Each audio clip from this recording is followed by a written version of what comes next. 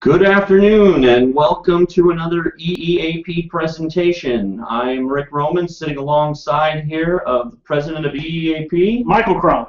And today we're going to be talking about housekeeping.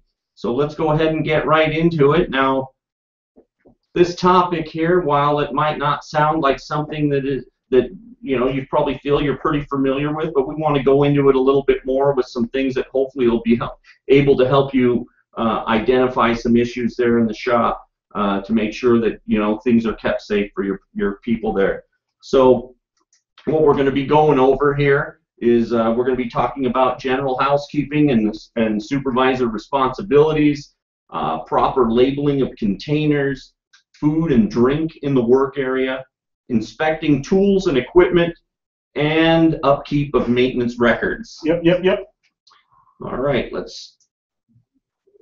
Okay, so here, good housekeeping is a safety and health issue. It keeps employees safe from slips and falls, as well as colds, flu, and other diseases. Productivity is also affected when time is wasted looking for tools and/or materials or avoiding hazards. Poor housekeeping can lead to OSHA citations. So housekeeping is something that's everybody's responsibility. It really is. It really is. And one of the things that's important to remember about this housekeeping issue is a lot of you guys and gals out there at the job sites or in the factories probably think you have good housekeeping as it is.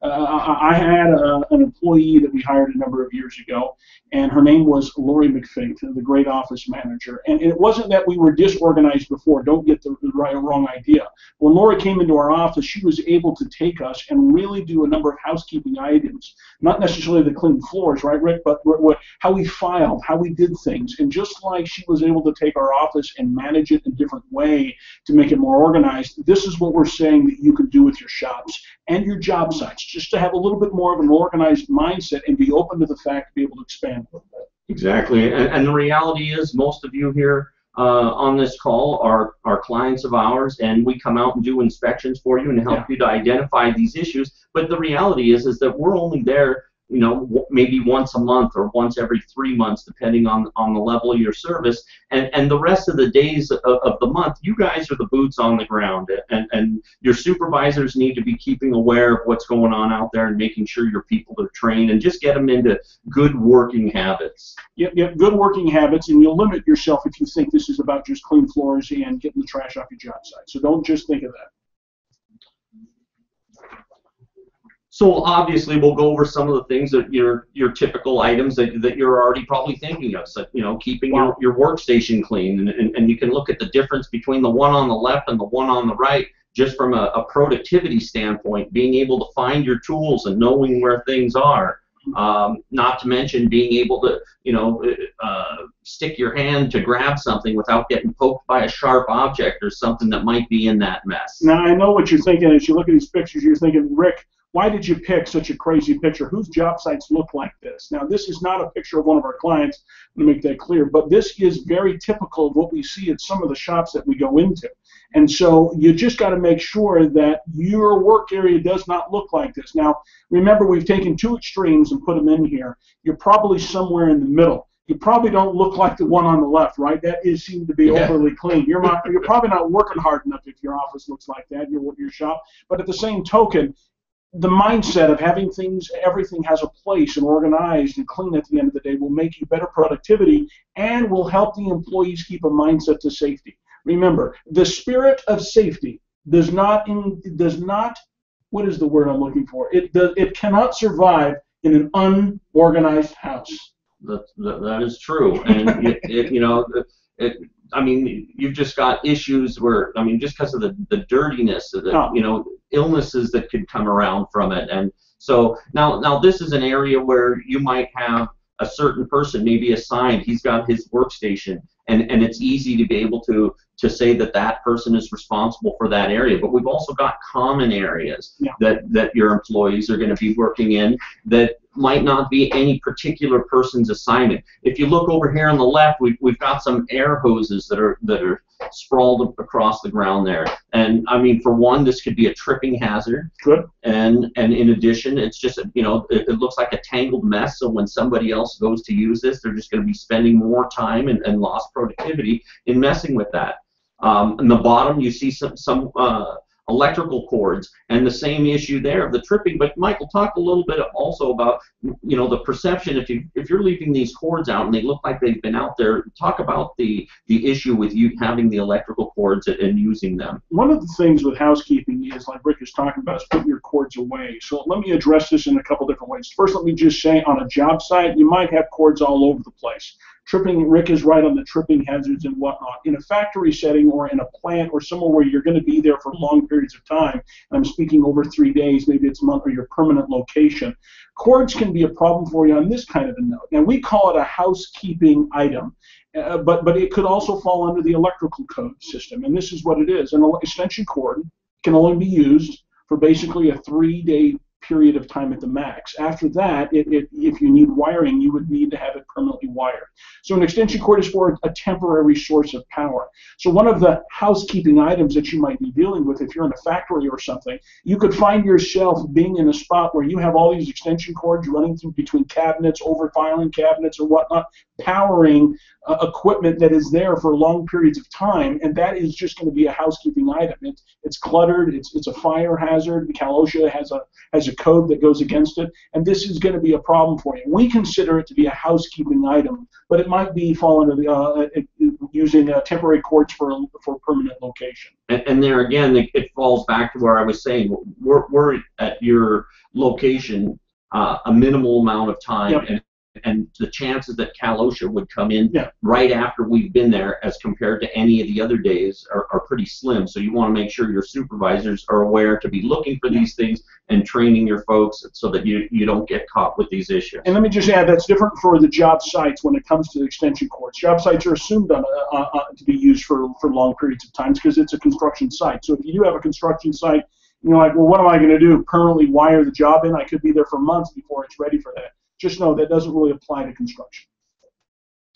Okay, next we talk about spill cleanup. When your folks are spilling things, obviously it's a slip hazard, so you want to make sure that you clean it up. But you know, a couple of things to prevent those types of things to begin with. If you look in the lower left corner, you've got this barrel sitting on the ground, which really should be in a secondary containment like you see there on the right, in which case you can avoid the problem to begin with. But when things do happen, you want to make sure that your guys have the proper equipment for cleaning it up, and also the personal protective equipment that they need to mess with the chemicals or whatever they've got. Absolutely, Rick. When you're in these auto mechanic shops or auto body shops or whatnot, you'll find oil like this all over the floor. If you go to the agricultural facilities, you will find that in their maintenance rooms, they have a tendency to look like this. This kind of housekeeping issues needs to be dealt with because, remember, the spirit of safety cannot abide in an unorganized area. We need to make sure things are clean somewhat. Now, I'm not saying this is a doctor's office, but if you've got oil that can leave tracks like this or whatnot, you've got to figure out a way to stay organized and clean, because if the employees don't have respect for clean areas, it's going to be very difficult for them to respect a safe environment. And they go hand in hand, which is what we do find, Rick. Exactly. So the next part here is on the same note is your guys got to be familiar with the types of chemicals and whatever else types of things that you're using in the shop to know where to draw the line as to what they're qualified to handle and what they're not. Certain things you just need to call the professionals in. Rick, you got to call the professionals, but why do we have a picture of NASA walking in there, Rick? What is going on with this picture? Well, I'm not sure that they're from NASA, but they sure look like it in those hazmat suits that they're wearing. But sometimes certain chemicals, that's just what it's going to take, and you want to make sure your guys need to know what limits of the things that they can deal with and what they can't deal with. Let's hope it's not August in Palm Springs that they're doing that with, Rick. That could be a soupy mess in that outfit. Oh, absolutely. I do agree with that kind of statement, though, Rick. You got to have the right personal protective equipment and guards and put in place so that when you do have a spill or a mess, you can clean that up. Yeah, and like I said, and sometimes you might be working with things that you may not even think that are necessarily bad, but in certain quantities they are. Years ago, when I worked in the trucking industry, we would ship the caffeine that they would put into soda, and when you had the caffeine by itself, it was in such a concentrated form that we did have a spill on the dock one time, and we had to clear and evacuate the place and bring in professionals to contain that. All right, all right. Okay, now some of the other things. Holy mackerel, that is a crappy looking sink, Rick. Well, and shockingly, we've probably been into some places that we've seen sinks that probably look pretty close to that. Listen, if you are in a facility right now and you're looking at this picture and you think to yourself, well, that's the picture of my sink, you got to send me some photos of that. That is pretty good stuff. I mean, that is horrible. Who would ever wash their hands? Look at that. Well, at least they're using soap, right, Rick? Yeah, it appears that they are, but the issue here, not only is it unsanitary, but there's actually an OSHA code that when it comes to your bathrooms that said that the facilities have to be kept clean, maintained in good working order. And something as simple as that could actually, if Cal OSHA might be in at your facility, now granted they're not going to probably come for something like this, but this is just something else that they can tack on to whatever else their purpose is already that they're there for. And I agree with Rick. The only saving grace here is they're using the Irish Spring. I have seen their commercials, and Irish Spring is a very powerful soap. It's one of my favorites, but I got to tell you, this is not as uncommon as you think. If your bathrooms look like this, your toilets, your sinks, you have got to do something as an owner of the business, as management. You got to do something better. And the first thing when I tell people this, what they say to me is, I clean it, but the employees trash it themselves. I understand that. You've got to have a cleaning schedule in place, if that's daily, weekly, whatever, to make sure that the bathrooms are sanitary in some fashion. Even if you have to ask the employees or build a schedule and they have to rotate themselves through as they clean it. That's fair too. And that's where I was saying where, areas like this is not anybody necessarily in particular's responsibility. It's nobody's workstation. So the supervisors just have to make sure that somebody's assigned or that somehow that this is getting done. Here at EEAP, I hire a cleaning crew. They come in and they do the sinks, toilets, and that kind of stuff. I know that's not acceptable for everybody, and that's not always feasible.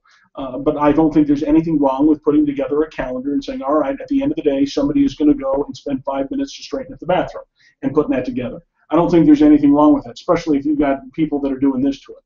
Yes. Not at all. Rick, tell me about the eye wash station. So the eye wash station down below, again, is something where when we're coming in, we're checking because this thing needs to be flow tested every month. Yeah. We're coming in, and if we're coming quarterly, somebody there needs to be checking it the other 2 months that we're not there.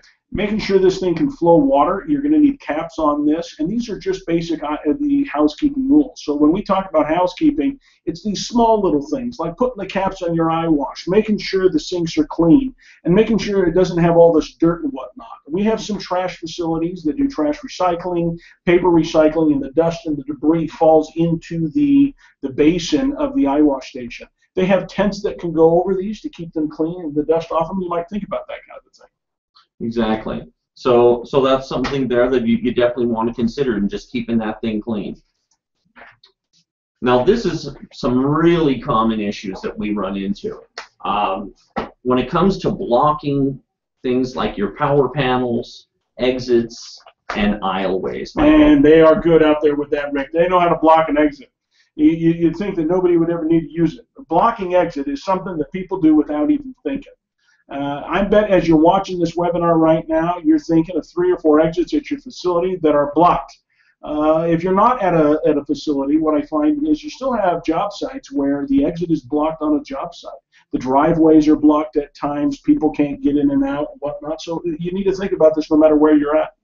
Exactly. And there are codes. These are citable issues. And one of the things that we said, these pictures appear that like maybe people have stacked stuff up and they're just sitting there and may have been there for a while. But a lot of times you have employees that might be unstacking a pallet of boxes that just came in, like you see there in the aisleway. Now in the aisleway, obviously, there's nothing you can do. And if the attendant is right there and he's putting the stuff up on the shelf, that's a different issue. But you'll see people will put stuff and block the doorways as they take the stuff and depalletize it, and then for whatever reason they're called on another task, and now you've got your blocked exit. In an emergency, it's just a bad deal. Bottom right-hand picture, you'll see an aisleway that is blocked in our mine. Now there is a space there, but you know, obviously people are suggesting you can get down and in. If you're finding that you're having to use it because you have overflow, you've got to figure out another solution to that. That is going to be a problematic for you. Boxes can shift, move, and create a lot of blockage problems. OSHA will see that, and they will fine us for that. So you really got to do something about that. Bottles, Rick. Bottles, right. bottles. And proper labeling of containers. And here's another issue that we see out there often. The Gatorade bottle seems to be a very popular It is a popular bottle. What is your flavor of Gatorade, Rick? I like the orange flavor. Mine is the grape. The grape flavor is refreshing, Rick. Well, I prefer the orange, and but what the people like to do often is when they're done with it, they'll tear the label off it and they'll use it at work as a water bottle, or sometimes they'll even use it to put something in there like acetone or what have you. What you'll find interesting is me and Rick both like Gatorade. He likes the orange and I like the grape. What's interesting about that is both of these look like cleaning chemicals. And so when you put another chemical in a Gatorade bottle, sometimes it's hard to relabel. Now notice the pictures on the bottom left side. You can see one that is clear and one that says water. The problem I have is that magic marker that's been written on there will rub off at times, and that plastic bottle itself a lot of times has the words Gatorade that are embedded into the plastic, and they're in the mold, and so that makes it very difficult to relabel a bottle like that. You should consider having bottles that look like the top left picture to the right side, the one with the red cap and the other one with the acetone. Those are clearly not drinking containers, and they won't be mixed up or have a tendency to get mixed up. And buying those through Granger, Uline, whatever, you can buy those for pennies on the dollar, Rick, on a case of them, so that if somebody needs an oil container, they can do that. This is a classic housekeeping issue that can create organization to go to pot and handbasket. So the bottom line is that if you've got guys out there, if they're drinking water bottles or what have you, if it's in the original, like you see the one that has the label on there in the upper left, that's fantastic. Yeah. If the label's been ripped off, they need to mark what the contents are that are in there.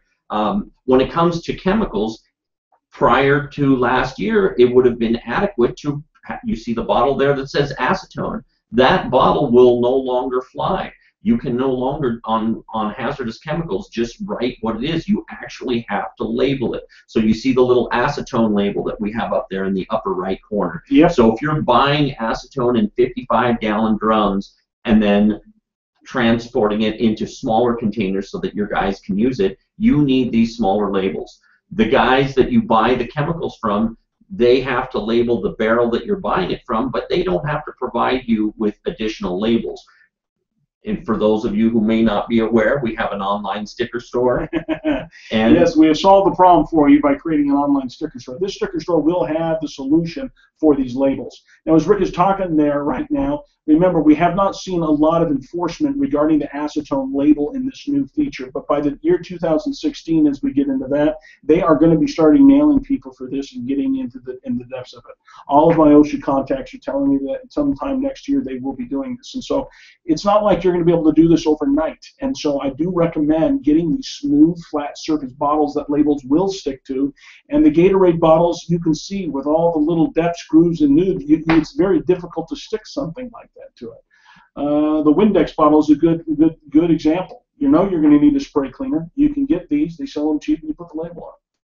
Exactly. I think my labels started at about $1.50 a piece, and we're trying to get them cheaper all the time, and we can print them up for you and put anything you want on them. So if you do need them, we can help you with that. But the main thing is just to know that they need to be labeled, however you're getting it handled. Yeah, somehow. Wow, Rick. So, wow.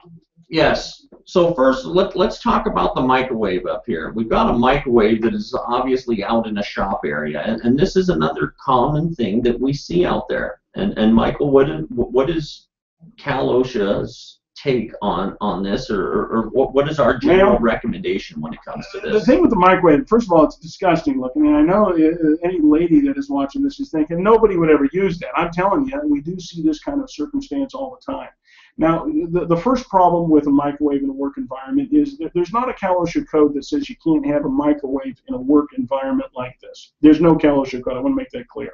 But what it does say is that you cannot prepare your food in environments that could be contaminated. That does say that. Now, microwave is not something that you mold product with. Usually. I do understand that microwaves are used to heat up things, certain things and products, and I've seen a number of clients do that. But for the sake of argument, let's suggest that that microwave in the top upper left is a microwave that is used preparing food. Because it is preparing the food, the microwave cannot be used in this area. How do I know the area is bad? Well, I can see on the door where they touch it all the time to shut the door to heat up whatever they're heating. It's dirty in there. There is a bunch of crap all over their microwave. In fact, I can tell you the buttons they like to push because of the amount of dirt and slime. And that is what your employees are ingesting, and that's the problem with this. So this is a housekeeping issue. This is one of those details that is always overlooked. You haven't provided a break area for your employees. You haven't provided them to go there. And there's no law saying you have to have one. But because you haven't tried to do that, or you might just be limited on space, you've allowed these microwaves to come in. This can be problematic for you when it comes to sickness and health and allergic reactions to a lot of the chemicals you have. You'll see the top right picture about a guy with some seriously hairy arms that he is shaving off a lot of the stuff off the side. Looks like fiberglass or something. It does look like it. You've got a lot of stuff flying around, and you know there's stuff floating around in the air if it's all over him like that. Now, I'm betting that Rick Roman cut and pasted that cup of coffee in the background. Can you see that cup of coffee back there? I think Rick Roman cut and pasted that thing. I did, but it was hard to find a picture that was going to be able to drive the point home, but you do see stuff like that out there, and that's what I wanted to illustrate here with it. So two things. Rick does pick these pictures once in a while. I have demanded from him that he pick a better picture of a cheeseburger. Let me make that clear. That thing is sad looking. We got to get something better looking for that. But the cup of coffee is classic. You cannot have an open container in a work environment that you're drinking out of. This is going to be bad, bad, bad. So we have three choices of containers. You've got the water bottle, and you've got the open glass of classic Coca-Cola, which just looks beautiful, and you want to drink it. You got to have. You probably should have the screw-on container. The one in the middle is a coffee cup with a top on top. But the problem I have is there's still a hole there that my lips are going to go to that are going to get contaminated. So yes, the water bottle is the right choice, and the cup of coffee is better than the glass. But hopefully we're evolving up to the screw-on containers or something where the lids are on tight where stuff can't get into because of the potential for debris to get in there. And so the cheeseburger really, Rick, is for what purpose besides the irritation? Just basically to illustrate the fact that when it comes to having food and drink out in the work area, in the production area, where there's airborne particulates, you just cannot be doing it. So not only you shouldn't you be preparing your food out there, you shouldn't be eating your food. And sometimes we have places that don't have a break room. And that's understandable. Sometimes there's circumstances. And so you just need to make sure that your guys aren't out there eating and drinking food in open containers in the areas where they're out there working and there's stuff flying around in the air. Rick, can we get better cheeseburgers than that? We don't have to eat that on our lunch break. Right? Well, hopefully not. That thing is terrible. Okay. Next, we're going to talk about inspecting the tools and equipment. So you want to make sure that not only that the supervisors are familiar with it, but that the employees, that they know. You get to work on a job site, and you've got skill saws and air hammers and whatever else that you got going on out there, and you can see up in the right corner there where the cord is just coming out of the sheathing there. And you've got a little bit of exposed wire there, Michael. These three circumstances, from the electrical cords and variations in the rebar, are some of the most common things that we find when it comes to what I call housekeeping. These things are things that you'll have to do every day. If you're not doing a daily walk of your job site or factory to make sure it's all good to go before we get it started up, you're missing the boat on this. You're looking for cords. You're looking for guarding to make sure their guards are on good. Everything is rocking and rolling before your shift starts. If you're on a job site and you're the safety guy, every day you should be walking that job site to make sure all the rebar is put on, the cords that you can see are looking good. And I'm not saying that's just once throughout the day. That might be something you do a number of times. But at least in the beginning, you're starting out the day right. Because when you do that, you're safety conscious right out the get-go. You can instruct people on what to fix, what to look out for, and it gets you going. A lot of times as safety professionals, we forget about the daily housekeeping options because we're too busy filing reports and doing a lot of things like that. Try to keep it simple. Simple, simple, simple. Start with 5 or 6 items, see if you can implement those on a daily basis, and then you can move on if you feel like you need to complicate things more. But these things in the picture, classic. Classic things that your guys, am I right, Rick, will use even though they're not. They'll work around the rebar even though they're capped, and they'll use those plugs even though they look like hell. Exactly, and the thing with the rebar, you can see obviously it wasn't a failure to do it. Somebody clearly did, but there's one missing. My guess is that somehow that thing got knocked off. My gosh, I've read that until my head comes right off my shoulders. And that's why the housekeeping and the walk-around part becomes so important, because just doing it the first time isn't adequate. You got to make sure that they're on there. So you got to be going back and check. You know, if your employees are aware of it, people may have walked by that spot 3 or 4 times and saw the cap laying on the ground, and no one picked it up and put it on there. So you got to get your guys into knowing to do that. And the thing with these electrical cords, the one with the sheathing there on the tool, that might be able to be pushed back up in there, unscrewed, taken apart, and fixed. But those plugs, you cannot splice these electrical cords. You got to replace them. You got to. All right, another housekeeping option that we're going to talk about is when it comes to these kind of machinery, heavy driving equipment, machinery, forklifts, backhoes, these, you got to do maintenance records on these things. You got to make sure the housekeeping, the belts work, everything is looking good before you use them every day. This is a housekeeping item that you just need to make sure the basics of keeping everything running is in good standing. So I don't know how much you really want to spend on that one, Rick. No, but we just need to make sure you understand. You got to watch your equipment, tires, seat belts, and all that jazz. Exactly. So that's pretty much of what's going on that there. Yes. You know, it's important. You guys got those logs, and you just got to make sure that your guys are filling them out so that the maintenance is getting done, and that you have all that.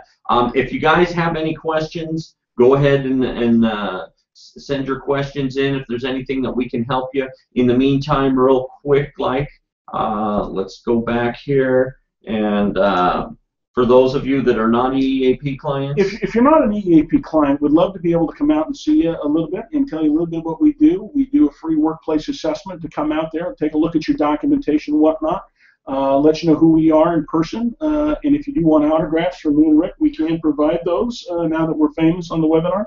Obviously, I'm kidding. But the logic here is if you're interested in that, let us know. The questions here, some of the questions are coming through. We're going to answer them, and some of them we might just answer directly because they might not really pertain to things. We're trying to speed that up. But as of the presentation, if you do have to go, it is over. But we're going to answer some questions. So those who would like to stay on, they're more than welcome to. I know we all got busy days. Rick, you got a question there that somebody wants to hear? Someone's asking here about rebar cap. Required at what angle/degree coming from ? Gotcha.